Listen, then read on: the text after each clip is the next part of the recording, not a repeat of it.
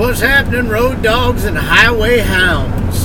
Now, got my Van Halen shirt I got from a concert in 1992 for Unlawful Carnal Knowledge. I was there, Cedar Rapids, Iowa, 5 Season Center. Oh yeah. Anyway, that was about the loudest concert I ever been to. So, I'm still keeping the business hush-hush. I'm not busting it out just yet. I'm going to have some big announcements coming here pretty soon. But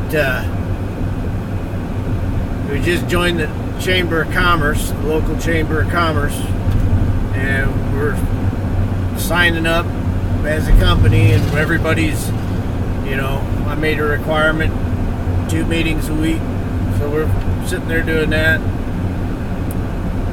One of the girls said, hey, I was going through reading them. I was like, Dad, something that sounded thoroughly boring to me, and I was like, I don't want to do that. And she goes, hey, this is about blockchain. She says, the Chamber's having a thing on blockchain, and I'm like, what? She says, yeah, it's that thing you said was thoroughly boring, and you wanted no part of it. That's your thing. That's what you've been pounding the table about, talking about, because our company is going to use Bitcoin and Litecoin. And we're going to be leaders in the industry. And they use the blockchain. They didn't say anything about Bitcoin or Litecoin. They said blockchain, which, if you've been in this space long enough, that's a code word for anything but Bitcoin and Litecoin, or it's the hip trendy thing that everybody runs to instead of saying Bitcoin and Litecoin. And I kind of started growling. You guys know me. You guys have been following me for a while, and I'm like, boy, if he gets up there and starts talking Ethereum, he's gonna have a smackdown on his hand. I tell you what, we'll come into the community, the Chamber of Commerce community, with a bang, because, talking about how confusing this space is. It's not confusing, it's simple. You keep it simple. That's how you do it. So he's going, oh man, he don't know who he's going to have in the crowd, does he? We should record that. You see me getting all... Hey, I clean up good, folks. I look pretty sharp when I want to. I'll show you when I make a big announcement. You'll see me all cleaned up and gussied up. I'll even smell good. That's rare. But,